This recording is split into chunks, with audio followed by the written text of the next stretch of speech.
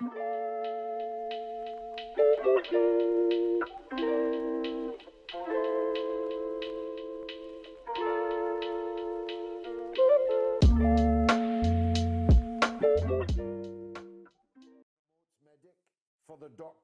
the doctor will see you now. Any points on lockdown or the vaccine? The lines are now open because I am joined by the one and only Dr. Ranjeet Brar. Dr. Brar, thanks for joining us. Let me say right at the beginning that you do so despite the fact, or maybe because of the fact, that your own wife and children are all now suffering from the coronavirus. Tell us first how they are, please. Thanks, George. Good to be with you, and thank you for your well wishes. Yeah, that's true. So I'm sadly, I don't have the coronavirus. My tests are negative. I've had 2 doses of the vaccine, which I've received in my capacity as a frontline healthcare worker, and my second soon after Christmas, and therefore I'm likely to be immune, though the exact efficacy is not clear. My wife is also an NHS surgeon. She has had a dose of the vaccine, but only one, and only 2 to 3 weeks ago. And as we're seeing from a study, or data at least released of all places from Israel, which has a large vaccine rollout, we can maybe discuss that. Best in the world. And second is the UAE. That's right. Well, and of course, controversially best in the world because, of course, they're not vaccinating the Palestinian population, again, revealing the underlying truth of their apartheid system. They're very much in control of the Palestinian borders, of course, and the Palestinian finances, and indeed the Palestinian territory, but not giving the protection of the vaccine to the Palestinian people. But in any case, the data that they are showing may suggest that one dose of the vaccine actually is really not very efficacious. They're putting forward, there was an article in the BMJ I read on Friday, which suggests that it's as low as 30% if you have a single dose. But we're hopeful perhaps that what it will mean is that those who have had even a single dose will have a milder spectrum of disease. And so whilst that is test proven positives, it may be that there's still a good effect on mortality, which is, of course, and serious illness, which is the thing we're most worried about. So yeah, my wife has had a vaccine dose. Unfortunately, despite that, she's tested positive. She tests herself regularly. She was due to have an operating list and couldn't attend that. And subsequently, we've had the whole family tested, and in fact, the whole family are positive. So whilst I'm likely to be immune, I can't go back to the family and then go back to work. So sadly, I'm in exile for the time being, George.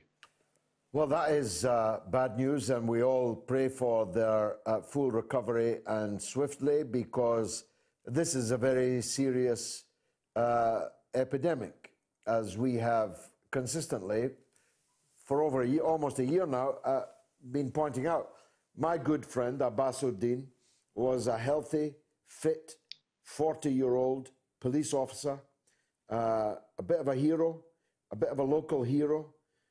He's just died of it with no underlying conditions, no age at all. And that goes to show how deadly this is, no? It really does, George, and I'm very sorry for your loss. And thank you for your well wishes. Again, my family, all very well. My children are young and they'll be fine, almost certainly. My wife has had a very mild disease at present, and I'm hopeful that she'll also be fine, obviously. But yes, we've reached some unenviable milestones this last week. So we're really touching, probably this time tomorrow, the world will wake up to find that there have been 100 million test-proven cases of COVID-19 in the world. 100 million will represent 1 in 70 of the population, and it may be that actually very many more than that have actually had it. But of those, we know there's been 2.1 million deaths. So if you multiply that by 70, if you were really to imagine that the whole world were to get that, you get a sense of what the death toll could be, despite the fact that for so many people this is a mild disease. And again, that underlies all the strange aspects and the difficulty the public have with kind of accepting it to an extent, and perhaps our ruling class, perhaps our political class also at first were just happy to say herd immunity is the way forward. Well, I'm sad to say that they're getting their herd immunity. Excess mortality probably shows over 110,000 deaths, and even just by counting the number of test-proven cases in Britain alone, we're looking at 100,000 dead very shortly. So the rate of deaths this week has been phenomenal, really. There have been 8,739 people have died of coronavirus, sadly, this week. And on a single day, though they all didn't die on that day, a single day notification of people who've died with a test positive for coronavirus within the last 28 days, on Wednesday, Thursday, was 1,820 people, which is a shocking figure. We're still at 3,500 hospitalizations a day. And while the absolute rate of cases is now declining, no doubt, in the last week we had 260,000, almost exactly, cases, down obviously from a couple of weeks ago when we discussed after Christmas it was more like 450,000. But these are still incredibly high numbers, meaning we have a very long way to go. And while some of the worst statistics are leveling, maybe plateauing, we're a long way from being out of the woods here, George. And that's despite the fact that lockdown has been in operation now for a good couple of weeks. The rollout of the vaccine, first of all, it was, I think, Tony Blair's contribution to the great debate that giving people just one jab and waiting a much longer period of time before giving them the second would be no great problem. But that is belied, including even by your own wife's case, and your rather sobering assessment that one jab might only give you about 30% protection. Therefore, you need two. And you need two because the models that we have chosen, when we could have chosen others, require two. And yet, so many millions of people, although it's patchy across the United Kingdom, and we'll come back to that, so many millions are not yet getting it. The English rollout has been best of all. The Welsh has shot up. The Scottish rollout has been absolutely pitiful. And I'm very angry about that because I live there. My mother lives there, my sister, my brother. The rollout in Scotland has been, I think I can say, disastrous so far. They are so far behind the English. How do you evaluate the efficiency with which the state is rolling out these vaccines? Thanks, George. Well, it's clear that there's not enough to go round. My own father was called for his initial dose of vaccine. He had his appointment for a second dose of vaccine. He turned up for that appointment and was actually told to go away, that he couldn't have the second dose, though he hadn't been contacted to tell him not to come for the appointment. And he's an elderly man, and getting there was difficult. So clearly there's been a change. There was a period of time when you could see quite a number, perhaps 500,000 people in the country received their second dose. That was last week. And now that policy is absolutely being faded out. So it is quite strictly being applied now that only a single dose is being given of either vaccine, either the AstraZeneca or the BioNTech vaccine. That includes the hospital population, that includes the vulnerable and targeted population. And you're right to say that Tony Blair was the first one really who brought this up in the public discourse, reflecting his role really since he's retired from frontline politics. Frontline killing. Frontline killing. Well, true, absolutely true in respect to his role with the Iraq War and many other issues. He's become a kind of international spokesperson for finance capital, for the extremely wealthy, advising lesser rulers, but also being the spokesperson of the richest companies, the richest magnates. And he's really got a tremendous amount of blood in his hands. But it also means that at crucial times he pops up again in the national discourse and airs a policy. And you can be sure that whatever he floats will be taken very seriously and is very likely to become future policy. And again, we saw that strangely in connection with the vaccine, something which he personally obviously has no expertise, but it shows you the way in which he's connected to the international finance capital, if you like, the ruling elite of the most rich part of the population. But yeah, I have serious misgivings about it. My wife's disease has been mild.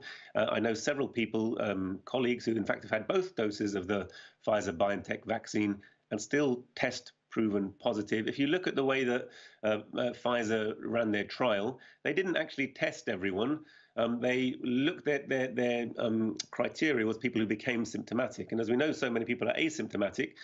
It questions the data itself, but we still haven't had the full release of the data from the Pfizer-BioNTech trial. We're still essentially operating on the basis of its press release, and so I have limited reassurance from that. I think it's the best thing that we have available, but as I've said time and again, this wouldn't have been the vaccine of those that are available that I would have bought. So yes, a large number of people now have been vaccinated with at least one dose, and I think that number is approaching 5 million. Yeah. And in the last week, in the order of 1.5 million. So the scale of vaccination rollout is increasing. But I do have serious misgivings about the quality of the science upon which decisions are being made. And clearly, this latest decision in terms of having a single dose versus 2 doses, this is one of political expediency, getting the most number. I'm not totally convinced yet, that it's the best policy, if I'm frank. Yeah, George. well, I mean, let's be clear, not least for the censor, we wholly support the vaccination of people against coronavirus. We have been in the front line of saying this is a deadly serious matter, and we should have taken it more deadly seriously long before we did. We should have taken the best vaccine, not the one that made the most money for the friends of the government and big pharma. Our position's clear, isn't it, Doctor? I think it's pretty clear, George. We're in favour of science. We're in favour of using the science in the best way to help the population. But I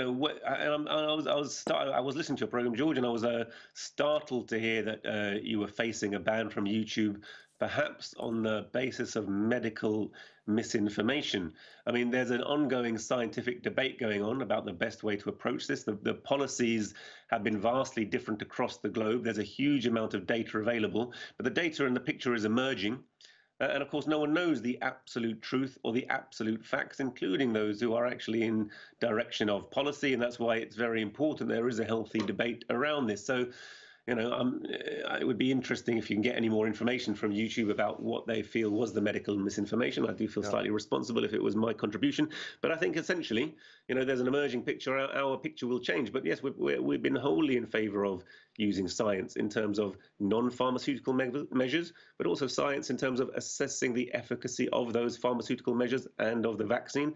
And in general, we're supporters of the vaccine, despite my reservations I've had the full dose of this vaccine. And you've had it. Absolutely. And I'm demanding it, although living in Scotland, I'll probably be dead before I get it. Let's take a call. Sean is in Stevenage. Go ahead, Sean. Hey, George. How you doing? Good, by the grace of God. Thanks.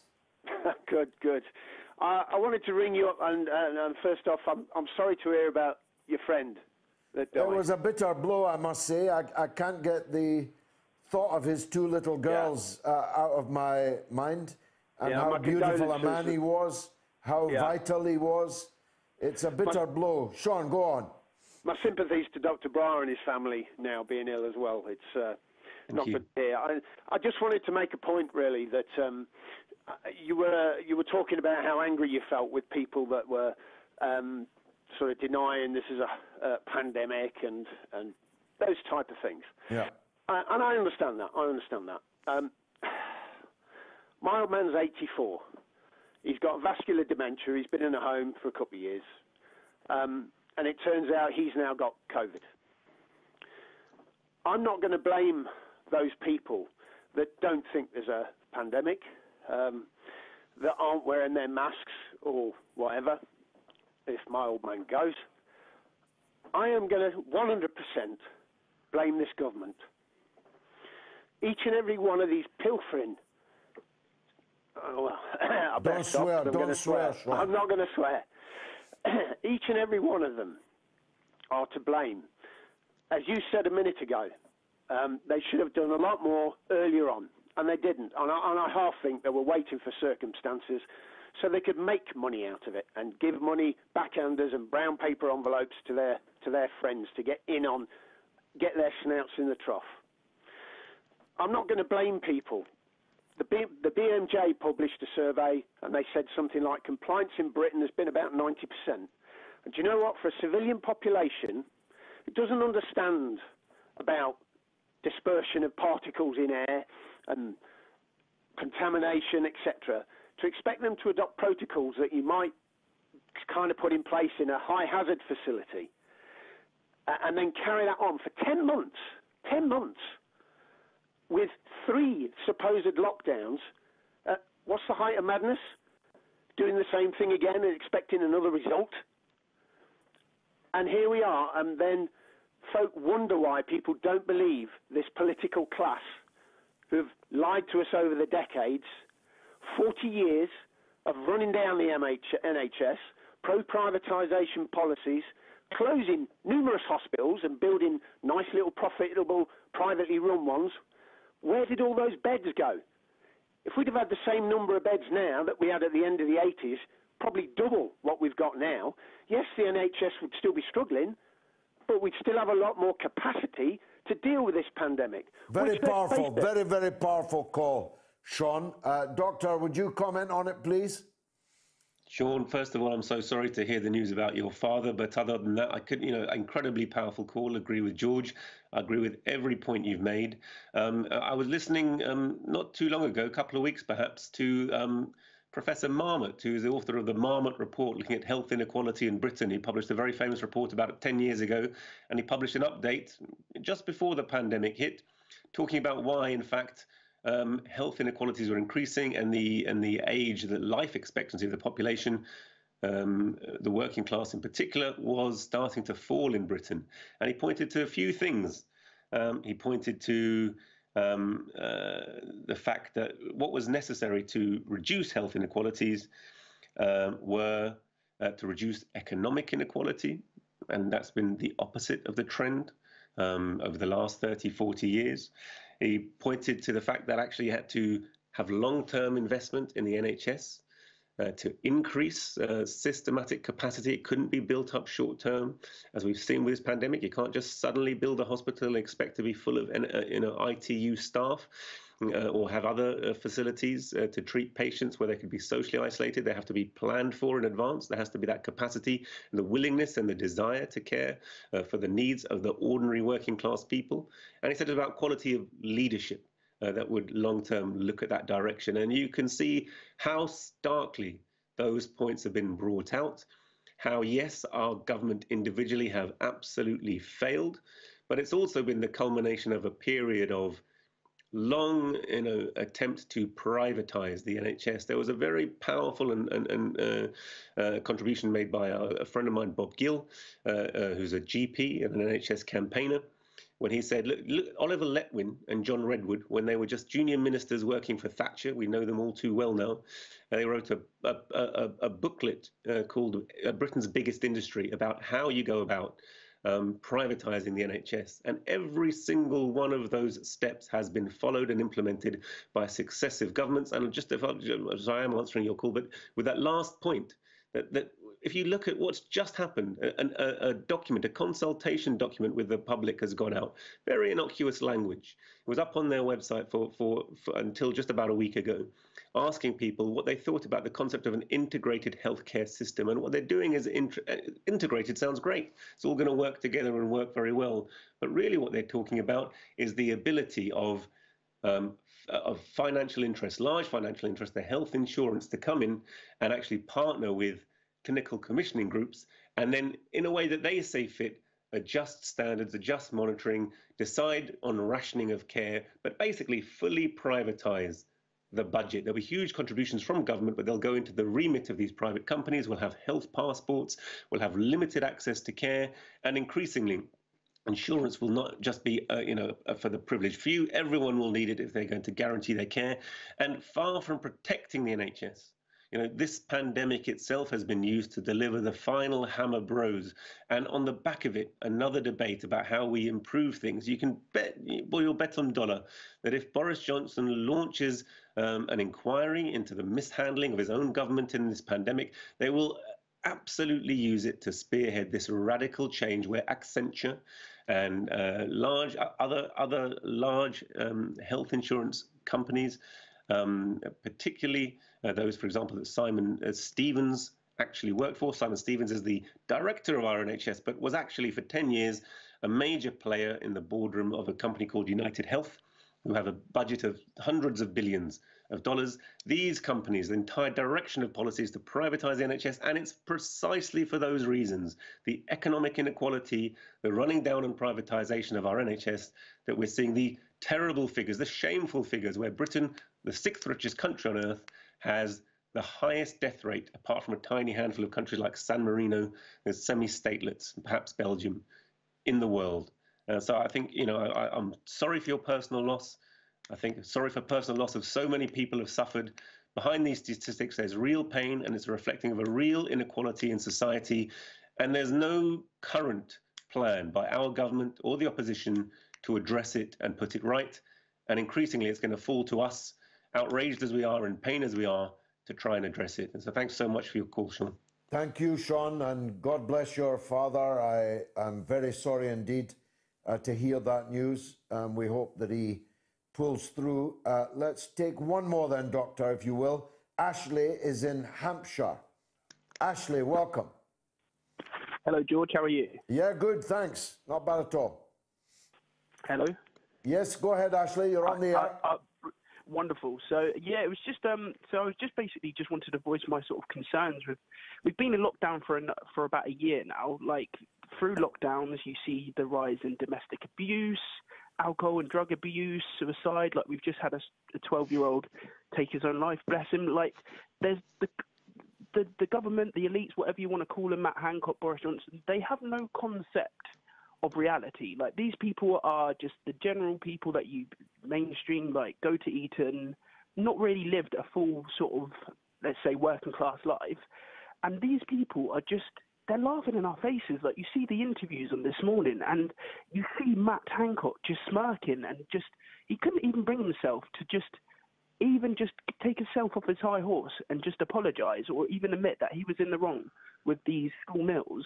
And it took a professional footballer that plays for Manchester United, that's not even his job, he doesn't even get paid to be involved with the country, and it took a professional footballer to go onto Twitter, onto social media, to push our Prime Minister to actually acknowledge that these school meals weren't acceptable. Like, and another thing, like, briefly, Ashley, briefly. And stuff. And the protesters being such heavy-handed by the police over whatever this police state that we're going towards, and they're trying to wipe out small, medium businesses. I'm not a conspiracy theorist, but you can see it. Like, I've never been into politics, but they're just laughing at us, really. Like, look, we fully support lockdown. We argued for a proper, real lockdown much earlier. We argued against that lockdown being lifted, but we demanded that the living standards of the working people in the country had to be supported by the state, and not money siphoned off to cronies and friends, not money wasted on schemes that didn't work because of the incompetence they set up to operate them. And we remain absolutely committed to fighting this pandemic. We don't think people should be out in big crowds demonstrating about it. Not now, but there will come a time when there will have to be a reckoning. Last word to you, Dr. Ranjeet. Thanks, George. Yeah, I think, it's really important to consider all of the fate, especially of the most marginalized, the poorest, the most vulnerable, during the entire period of this year. With the crash in the economy, a world capitalist economic crisis, as well as the brief periods of lockdown. But when you look at what our government has done, they have not done lockdown. Lockdown can mean anything, any combination of measures. And whilst there have been moments when they've said, don't go anywhere, look at currently what's happening. 20 million people are going to work every day. 25% of our children are still in school despite the lockdown. So yes, it's for every measure that our government taken, whether it's financial bailout, which has been, if you look at the United States, they've given $3 trillion directly to the US stock market, and they're offering pennies, cents, few dollars to their working population, nothing. So all of the relief goes to the wealthiest in society, not to the people who need it to actually stay at home. That's not lockdown. And the similar thing has happened in our country. All the relief will go to those who are wealthiest, a medium amount to those who are relatively well off, and actually the poorest and most marginalized are least able to access it, least able to be able to isolate, and therefore they will go out. So our non-pharmaceutical measures have been wrong from the start. There's been no attempt to really address them. So, it's hypocritical to assert that our government has really been aiming at protecting the population. What they really have done effectively is herd immunity, and that's why the virus has spread so rampantly throughout the population. That being said, the crude measure that they have used is the only thing that they've done successfully that has slightly tended to retard the rate of infection. They haven't followed it up, they haven't eliminated the virus, and therefore, infectious as it is, they haven't really done anything. So I entirely agree with you that our government is to blame. I entirely agree with you that the working class and most marginalised have suffered most. And perhaps, you should look at your last statement that you've never been involved in politics. Everything you said is political. Everything you said actually is against the prevailing order, against the status quo, against the government of money, in favour of working people. And it's high time that working people became organised, because the only way we can address these problems and start to change them, particularly when you look at the smirking faces of the ministers who know they have no accountability, who know that if they serve the interests of the very wealthy well in office, when they're out of office, they'll be handsomely rewarded. That's the corruption in our country. That's why Tony Blair has personal wealth of 400 million. So it's high time you became involved in politics. I think everything you said points to the fact that people like you, the ordinary working people of Britain, do have the answer. Sorry to go on, George. Not at all. And they don't even have an opposition facing them in Parliament or in most of the media, for that matter. Ashley, get involved in politics. Dr. Brar, I really hope everything is fine at home and that you can go home soon, that everyone pulls through. And to the censor, don't misunderstand anything that we have said here tonight, because this is democracy. This is an open university of the airwaves, and we have to argue through all of the things that we're doing, all of the things we ought to have done, all of the things we should be doing now. We're not parrots sitting here parroting Matt Hancock's latest twist. Thank you, Dr. Brar, for joining us. Coming up after the break.